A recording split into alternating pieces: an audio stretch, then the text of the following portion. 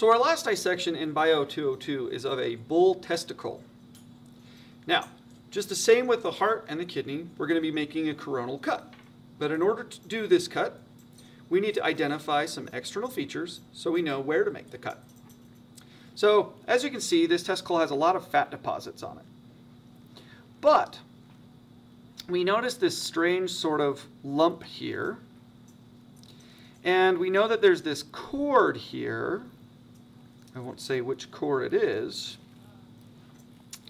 So, we're going to peel away with our fingers some of the fat, if we can, and see if we can get down to the internal parts of the testicle. All right.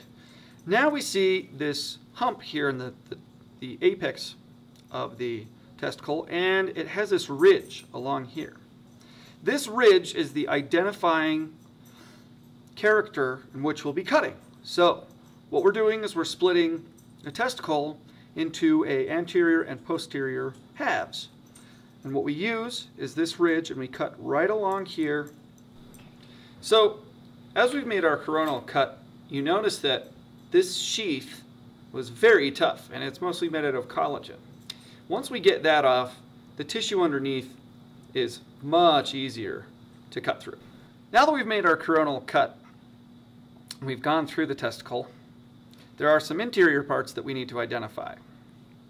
Some of these parts include this strange looking cord system, this bump here, and this separated tissue along here. We need to identify what's the superior and inferior end of the testicle, and the inside.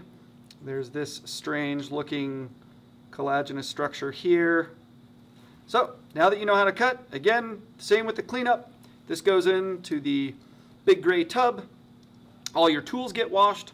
The dissecting tray and its pad get washed and dried. Put your tools away into the box, and make sure that your area has been cleaned up with paper towels and your gloves have been thrown away, and it looks pretty and nice for your TA because your professional points are riding on the line.